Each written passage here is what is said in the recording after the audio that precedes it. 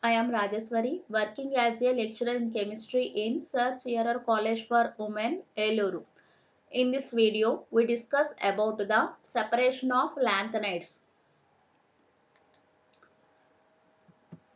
Separation of lanthanides. Lanthanides can be separated based on the slight differences in their solubilities, complex formation, basic properties and hydration. There are two important methods for the separation of lanthanides. Lanthanides ని ఎలా separate చేసుకోవచ్చు అంటే basing on slight differences in solubilities, complex formation, basic properties and hydration. So ఈ four ప్రాపర్టీస్ని base చేసుకుని మనం వాటిలో ఉండే slight డిఫరెన్సెస్ని బట్టి ల్యాంథనైడ్స్ని సెపరేట్ చేసుకుంటాం. సో సెపరేషన్ చేయడానికి ల్యాంథనైడ్స్ని నెంబర్ ఆఫ్ మెథడ్స్ ఉన్నాయి. వాటిలో ఇంపార్టెంట్ ఏంటి అంటే టూ మెథడ్స్ ఉన్నాయన్నమాట. ఇంపార్టెంట్ మెథడ్స్ వచ్చి అది first one ion exchange method, second one వచ్చి solvent extraction method. So first the ion exchange method. Ion exchange method is the most widely used method of the separation of the lanthanides.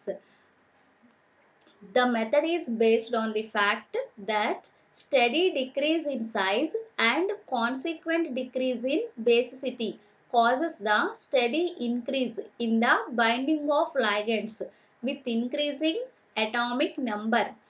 This causes increase in the hydrated radii of the lanthanide ions with the increase in atomic number. And lastly, the affinity for the resin decreases. Thus, when a mixture of lanthanide ions is passed slowly through a column of a cation exchange resin, the heavier members comes first. So ఇక్కడ మనం తీసుకున్న ion exchange మెథడ్ని ఎక్కువగా use చేస్తారనమాట separation of ల్యాంథనైడ్స్కి. So ఈ method మరి దేని మీద base చేసుకొని వర్క్ చేస్తుంది అంటే study decrease in size and consequent decrease in basicity causes the study increase in the binding of ligands with increasing atomic number. So already మనం ల్యాంథనైడ్ కాంట్రాక్షన్లో చెప్పుకున్నాం ఏంటి అంటే అటామిక్ నెంబర్ ఇంక్రీజ్ చేస్తూ ఉంటే ల్యాంథనైడ్స్లో ionic radii are atomic radii అనేది decrease అవుతుంది అని చెప్తున్నాం. సో దాన్ని బేస్ చేసుకుని ఇక్కడ ఏంటి అంటే అటామిక్ నెంబర్ ఇంక్రీజ్ చేస్తూ ఉంటే అటామిక్ సైజ్ అనేది ఏమవుతుంది అంటే అయానిక్ సైజ్ అనేది డిక్రీజ్ అవుతూ ఉంటుంది. సో అలా సైజ్ డిక్రీజ్ అవ్వడం వల్ల ఏమవుతుంది అంటే consequent decrease in basicity. Basicity అనేది కూడా డిక్రీజ్ అవుతుంది. సో ఈ బేసిసిటీ డిక్రీజ్ అవ్వడం వల్ల ఏమవుతుంది అంటే study increase in the binding of ligands. ఆ మెటల్ అయాన్స్ అనేవి లైగెండ్స్తో బైండ్ అయ్యే నేచర్ అనేది ఏమవుతుంది ఇంక్రీజ్ అవుతుంది. సో బైండింగ్ నేచర్ ఎప్పుడు ఇంక్రీజ్ అవుతుంది అంటే విత్ ఇంక్రీజింగ్ అటామిక్ నెంబర్. ఇక్కడ అటామిక్ నెంబర్ ఇంక్రీజ్ చేస్తూ ఉంటే అయానిక్ రేడియై అనేది డిక్రీజ్ అవుతుంది. సో దాంతో పాటుగా ఏమవుతుంది బేసిసిటీ కూడా డిక్రీజ్ అవుతుంది. సో ఈ బేసిసిటీ డిక్రీజ్ అవ్వడం వల్ల ఏమవుతుంది అంటే బైండింగ్ ఆఫ్ లైగెండ్స్ అనేది ఇంక్రీజ్ అవుతుంది. So this causes increase in the hydrated radii of the ల్యాంథనైడ్ ions with the increase in atomic number. ఇక్కడ బైండింగ్ ఆఫ్ లైగెండ్స్ ఇంక్రీజ్ అవ్వడం వల్ల ఏమవుతుంది in turn hydrated radii of the ల్యాంథనైడ్ ions also increases. And lastly the affinity for the resin decreases. Hydrated radii atomic number increase చేస్తూ ఉంటే increase అవుతూ ఉంటుంది. So దీని నుంచి ఏమవుతుంది అంటే మనకి ఎఫినిటీ ఫర్ ది రెజిన్ అనేది డిక్రీజ్ అవుతుంది. అంటే రెజిన్తో బైండ్ అయ్యే నేచర్ అనేది ఏమవుతుంది అంటే డిక్రీజ్ అవుతుంది. సో ఏదైనా మిక్సర్ ఆఫ్ ల్యాంథనైడ్ అయాన్స్ తీసుకొని కాలంలో పాస్ చేసినప్పుడు క్యాటయాన్ ఎక్స్చేంజ్ రెజిన్ ఉన్న కాలంలోకి ల్యాంథనైడ్ అయాన్స్ మిక్సర్ని పాస్ చేసినప్పుడు ఏది ఫస్ట్ బయటకు వస్తుంది అంటే హెవియర్ మెంబర్స్ కమ్స్ ఫస్ట్. అంటే లుటీషియం అనేది ఫస్ట్ బయటకు వస్తుంది. లాస్ట్గా బయటకు వచ్చేది ఏంటి అంటే ల్యాంథనమ్ అయాను కమ్స్ లాస్ట్ అని చెప్తాం. ఎందుకు అంటే ఇక్కడ మనకి హెవియర్ మెంబర్స్ ఎందుకు ఫస్ట్ బయటకు ఎల్యూట్ అవుతున్నాయి అంటే కాలం నుంచి మూవ్ చేసినప్పుడు అటామిక్ నెంబర్ ఇంక్రీజ్ చేస్తూ ఉంటే ఏమని చెప్పుకున్నాము hydrated radii of the ల్యాంథనైడ్ ions అనేది ఇంక్రీజ్ అవుతూ ఉంటుంది అని చెప్తున్నాం. దాంతోపాటు ఏమవుతుంది ఎఫినిటీ ఫర్ ది రెజిన్ అనేది డిక్రీజ్ అవుతుంది. రెజిన్తో బైండ్ అయ్యే నేచర్ అనేది ఏమవుతుంది డిక్రీజ్ అవుతుంది అటామిక్ నెంబర్ ఇంక్రీజ్ చేస్తూ ఉంటే. కాబట్టి హెవియర్ మెంబర్స్ అనేవి రెజిన్తో బైండ్ అయ్యే నేచరు తక్కువగా ఉంటుంది. కాబట్టి అవి రెసిన్ నుంచి సెపరేట్ అయిపోయి త్వరగా బయటికి ఎల్యూట్ అయిపోతాయి అన్నమాట. అంటే కాలమ్ నుంచి బయటకొచ్చేస్తాయి. కాబట్టి లుటీషియం అనేది ఫస్ట్ బయటకొస్తుంది. లాంథనమ్ నుంచి లుటీషియం వరకు అయాన్స్ అన్నీ తీసుకుంటే, లాంథనమ్ వచ్చేసరికి లాంథనము లాస్ట్‌గా బయటకొస్తుందన్నమాట. ఎందుకంటే అది స్మాలర్ వన్ కాబట్టి. సో, ఇక్కడ ఈక్వేషన్ తీసుకుంటే Ln + 3 plus 3HR gives rise to 3H plus LnR3.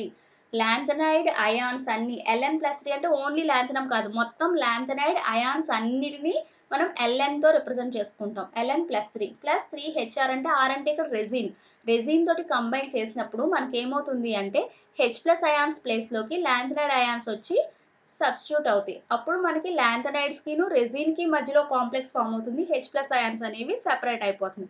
So, ఇలా H ప్లస్ అయాన్స్ సెపరేట్ అయిపోయి లాంథనైడ్స్ అయాన్స్కి రెజిన్కి మధ్యలో ఒక కాంప్లెక్స్ అనేది ఫామ్ అయింది.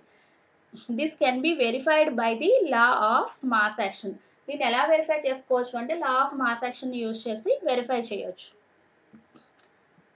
So, K is equal to concentration of H plus whole power cube into ln R3 divided by concentration of HR cube into ln plus 3 ions. A synthetic ion exchange resin with functional groups like COOH and SO3H is packed in a long column fixed in a vertical position. A solution of mixture of lanthanide ions is allowed to flow through the vertical column. The lanthanide ion replaces H plus ions of the functional group. ఇక్కడ ఇందాక already చెప్పుకున్నాం, ఒక కాలం తీసుకొని దాని నుంచి lanthanide ion మిక్సర్ని వేసినప్పుడు heavier once comes first అనేసి. So, దాన్ని ఎక్స్ప్లెయిన్ చేసుకోవడం కోసం ఒక కాలం తీసుకుంటాం. ఆ కాలం అనేది ఎలా ఉంటుంది అంటే లాంగ్ గ్లాస్ ట్యూబ్ అనమాట.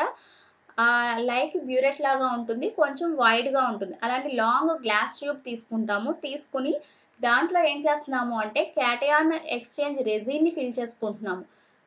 క్యాటయాన్ ఎక్స్చేంజ్ రెజిన్కి ఫంక్షనల్ గ్రూప్స్ ఏమేమి ఉంటాయి అంటే చివర వచ్చి COOH కానీ లేదంటే SO3H కానీ ఫంక్షనల్ గ్రూప్స్ ఉండే క్యాటయాన్ ఎక్స్చేంజ్ రెజిన్స్ తీసుకుంటున్నాం. తీసుకున్న దాన్ని కాలంలో ఫస్ట్ ప్యాక్ చేసుకుంటాం అనమాట. అంటే 3/4 ఆఫ్ ది కాలంని ఆ క్యాటయాన్ ఎక్స్చేంజ్ రెజిన్ తోటి ఫిల్ చేసేస్తాం మనం. ఆ మధ్యలో ఎయిర్ గ్యాప్స్ కానీ ఏమి లేకుండా కంప్లీట్గా 3/4 ఆఫ్ ది కాలం ఆ రెజిన్ తోటి మనం ఫిల్ చేసుకుంటాం. దాన్నే ప్యాకింగ్ అంటాం. సో, మన కాలం ఏ పొజిషన్లో ఉండాలి అంటే వర్టికల్ పొజిషన్లో ఉండాలి. A solution of mixer of lanthanide ions is allowed to flow through the vertical కాలం. అలా 3/4 ఆఫ్ ది కాలంని మనం రెజిన్ తోటి ఫిల్ చేసుకున్న తర్వాత పైన టాప్ ఆఫ్ ది కాలం ఆ 1/4లో ఏం తీసుకుంటాము, లాంథనైడ్ అయాన్ మిక్సర్ని తీసుకుంటాం అనమాట. మిక్సర్ కూడా ఎలా ఉండాలి అంటే మనకి సొల్యూషన్ ఫామ్లో ఉండేదాన్ని తీసుకుని top of the column pour చేస్తాం. చేసినప్పుడు ఏమవుతుంది, మనకి 3/4 కూడా రెజిన్ ఫిల్ చేసుకున్నాం కదా, రెజిన్ ఎలా యాక్ట్ చేస్తుంది అంటే అడ్జార్బెంట్ కింద యాక్ట్ చేస్తుంది. సో, ఈ పైనుంచి లాంథనైడ్ అయాన్స్ మిక్సర్ని వేసినప్పుడు ఏమవుతుంది అంటే అది సొల్యూషన్ ఫామ్లో తీసుకుని వేసినప్పుడు అది స్లోగా రెజిన్లో మూవ్ అవుతూ ఉంటుంది. మూవ్ అయినప్పుడు రెజిన్లో అక్కడక్కడ మనకి మనం తీసుకున్న లాంథనైడ్స్ మిక్సర్లోని అయాన్స్ అడ్జార్బ్ అవుతాయి అనమాట. అంటే అక్కడక్కడ మనకి స్టిక్ అవుతాయి అనమాట. సో, అలా స్టిక్ అయినప్పుడు ఏం చేస్తాయి, ఆ లాంథనైడ్ అయాన్స్ అనేవి రెజిన్ తోటి కాంప్లెక్స్ని ఫామ్ చేస్తాయి. సో, మరి అప్పుడు సెపరేట్ అయిన H ప్లస్ అయాన్స్ ఉంటాయి కదా, సెపరేట్ అయిన H ప్లస్ అయాన్స్ ఫస్ట్ మనకి కాలం నుంచి బయటికి ఎల్యూట్ అయిపోతాయి అనమాట. సో, ఇక్కడ మళ్ళీ ఈక్వేషన్ ఒకసారి చూస్తే 3H resin plus metal ions gives rise to metal resin complex plus 3H plus. So, ఇక్కడ రెజిన్ తీసుకున్నాం, మళ్ళీ అగైన్ మెటల్ అయాన్స్ తోటి కంబైన్ చేసినప్పుడు H plus ions ప్లేస్లోనికి metal ions వచ్చి సబ్స్టిట్యూట్ అయ్యి మెటల్కి రెజిన్కి మధ్యలో కాంప్లెక్స్ ఫామ్ అయింది.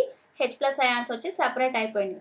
The H plus ions flow down the column and move out.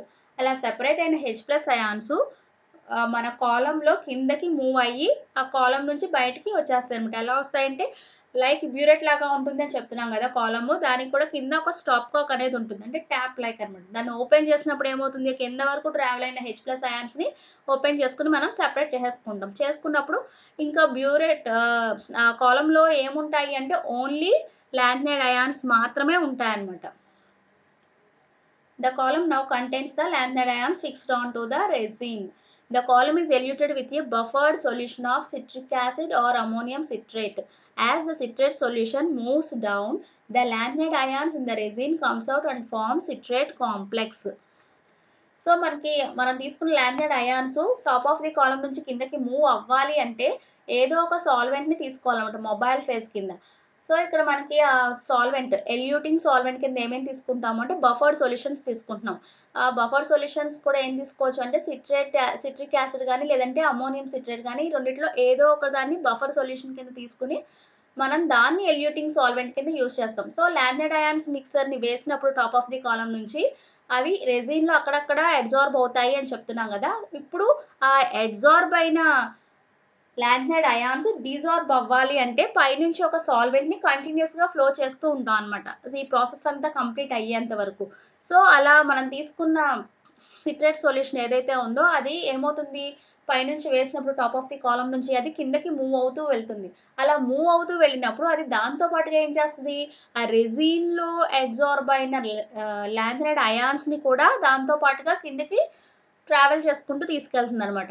అంటే అప్పుడు ఏమవుతాయి ల్యాంథైడ్ అయాన్స్ అనేవి రెసిన్ నుంచి సెపరేట్ అయిపోయి ఈ సిట్రేట్ తోటి కంబైన్ అయితాయి. అలా సిట్రేట్‌తో కంబైన్ అయినప్పుడు ఏమవుతుంది అంటే మళ్ళీ మనకి ఇక్కడ మెటల్ అయాన్స్‌కిను సిట్రేట్‌కి మధ్యలో కాంప్లెక్స్ అనేది ఫార్మ్ అవుతుంది. సో అది ఈ ఈక్వేషన్ చూడండి. మెటల్ రెసిన్‌తో ఉన్న కాంప్లెక్స్‌కి సిట్రేట్‌ని యాడ్ చేస్తున్నాం. యాడ్ చేసినప్పుడు ఏమవుతుంది, ఈ సిట్రేట్ అనేది రెసిన్ ప్లేస్‌లోకి సబ్స్టిట్యూట్ అయ్యి మెటల్‌కిను సిట్రేట్‌కి మధ్యలో కాంప్లెక్స్ ఫార్మ్ అయింది. Resin as it is separate అయిపోయింది. As the citrate complex travels down, the metal ion is recaptured by the resin. This process of getting off and getting recaptured continues until the completion of the process. By using this method, we can separate kilogram quantities of the lanthanides in a very pure state, nearly 99.99%. So ఈ citrate complex కిందకు move అవుతూ వెళ్ళినప్పుడు ఏమవుతుంది అంటే కొంత దూరం travel అయ్యేసరికి మళ్ళీ రెసిన్ అనేది మెటల్ అయాన్స్ని రీక్యాప్చర్ చేసేస్తుంది. చేయడం వల్ల ఏమవుతుంది, మెటల్కిను రెసిన్కి మధ్యలో అగైన్ కాంప్లెక్స్ ఫామ్ అవుతుంది. ఆ కాంప్లెక్స్ మళ్ళీ కిందకు మూవ్ అవుతూ వెళ్తున్నప్పుడు ఏమవుతుంది అంటే మళ్ళీ మెటల్ అయాన్స్ అనేవి రెసిన్ నుంచి సెపరేట్ అయిపోయి సిట్రేట్ తోటి కాంప్లెక్స్ని ఫామ్ చేస్తాయి. అగైన్ కిందకు మూవ్ అవుతూ ఉంటే సిట్రేట్ నుంచి సెపరేట్ అయిపోయి రెసిన్‌తో కాంప్లెక్స్ ఫామ్ చేస్తాయి. అలా మెటల్ అయాన్స్ అనేవి రెసిన్‌తోను సిట్రేట్‌తోని ఆల్టర్‌నేట్‌గా కాంప్లెక్స్‌ని ఫామ్ చేస్తూనే ఉంటాయి. ఈ ప్రాసెస్ అనేది ఎప్పటి వరకు కంటిన్యూ అవుతుంది అంటే మన సెపరేషన్ అనేది కంప్లీట్ అయ్యేంత వరకు ఈ కాంప్లెక్సెస్ అనేవి ఫామ్ అవుతూనే ఉంటాయి. సో ఈ మెథడ్‌ని యూజ్ చేసి మనం కిలోగ్రామ్ క్వాంటిటీస్‌లో కూడా లామినేట్స్‌ని సెపరేట్ చేసుకోవచ్చు. అది కూడా ఎంత ప్యూర్‌గా సెపరేట్ చేసుకోవచ్చు అంటే 99.99%. So second method వచ్చి solvent extraction method. This method is based on the slight difference in partition coefficients of the salts of these metals between water and organic solvents. So ఈ solvent extraction మెథడ్లో దేన్ని base చేసుకుని మనం ల్యాంథైడ్ అయాన్స్ని separate చేసుకుంటాము అంటే difference in partition coefficients. వాటి partition కోఎఫిషియన్స్లో ఉండే slight డిఫరెన్సెస్ని మీద బేస్ చేసుకుని ల్యాంథైడ్ అయాన్స్ని సెపరేట్ చేసుకుంటాం. సో సాల్వెంట్ ఎక్స్ట్రాక్షన్ అసలు జరగాలి అంటే మనకి ఏమేం కావాలి అంటే 2 ఇమ్మిజిబుల్ సాల్వెంట్స్ కావాలి. సో 2 ఇమ్మిజిబుల్ సాల్వెంట్స్ అంటే 2 డిఫరెంట్ ఫేజెస్ ఉన్న సాల్వెంట్స్ తీసుకుంటాం. అవి ఏంటి అంటే ఒకటి యాక్వస్ ఫేజు, రెండోది వచ్చి ఆర్గానిక్ ఫేజ్ తీసుకుంటాం. సో ఇక్కడ యాక్వస్ ఫేజ్ వచ్చి వాటర్ తీసుకుంటున్నాము. ఆర్గానిక్ సాల్వెంట్స్ కింద ట్రైబ్యూటైల్ ఫాస్ఫేట్ని తీసుకుంటాం. సో ఇలా 2 డిఫరెంట్ ఫేజెస్ ఉన్న సాల్వెంట్స్ తీసుకొని అవి రెండు ఒకదానికొకటి కాంటాక్ట్‌లో ఉండేలాగా పెట్టుకుంటాము. సో దానికి మన ల్యాంథైడ్ అయాన్స్ మిక్సర్‌ని యాడ్ చేసుకుంటాం. దేన్నైతే సెపరేట్ చేయాలి అనుకుంటున్నామో అవి. అది ఏమవుతుంది అంటే ఆ ల్యాంథైడ్ అయాన్ మిక్సర్ అనేది మనం తీసుకున్న యాక్వస్ ఫేజ్‌లో అలాగే ఆర్గానిక్ ఫేజ్‌లో ఈక్వల్‌గా డిస్ట్రిబ్యూషన్ జరుగుతుంది. అంటే సాల్యుబుల్ అవుతుందన్నమాట. ఈ ఎక్స్‌ప్లెయిన్ చేయడానికి ఒక ఎగ్జాంపుల్ తీసుకుంటున్నాం ఇక్కడ. For example, the partition coefficient of గెడ్లోనియం nitrate between water and normal ట్రైబ్యూటైల్ phosphate is 1.06 times greater than that of లాంథనమ్ nitrate. So ఇక్కడ గెడ్లోనియం నైట్రేట్ తీసుకున్నప్పుడు దాని పార్టిషన్ కోఎఫిషియంట్ వాటర్కిను ట్రైబ్యూటైల్ ఫాస్ఫేట్కి మధ్యలో ఎంత ఉంటుంది అంటే 1.06 టైమ్స్ గ్రేటర్గా ఉంటుంది than that of లాంథనమ్ nitrate. So ఈ డిఫరెన్స్ని బేస్ చేసుకుని మనం ఈ రెండింటిని సెపరేట్ చేసుకుంటాం. This means that gadolinium nitrate can be separated from lanthanum nitrate by continuous extraction with water from a solution of these salts in tributyl phosphate. So ఆ partition కోఎఫిషియంట్లో difference ఉండడం వల్ల gadolinium నైట్రేట్ని లాంథమ్ nitrate నుంచి separate చేసుకోవచ్చు. ఇక్కడ తీసుకున్న 2 phases ఏంటి అంటే వాటర్ను ఇంకా ట్రైబ్యూటైల్ ఫాస్ఫేట్ తీసుకుంటున్నాం. In general heavier lanthanide ions are more soluble in tributyl phosphate than the lighter lanthanide ions. Tributyl phosphate forms complexes with lanthanide ions in presence of nitrate ions. జనరల్గా మనకి ట్రైబ్యూటైల్ ఫాస్ఫేట్లో హెవియర్ లాంథనైడ్ అయాన్స్ అనేవి more soluble అవుతాయి than that of lighter lanthanide ions. So ట్రైబ్యూటైల్ phosphate తీసుకుంటే అది కాంప్లెక్స్ని form చేస్తుంది lanthanide ions తోటి in presence of nitrate ions.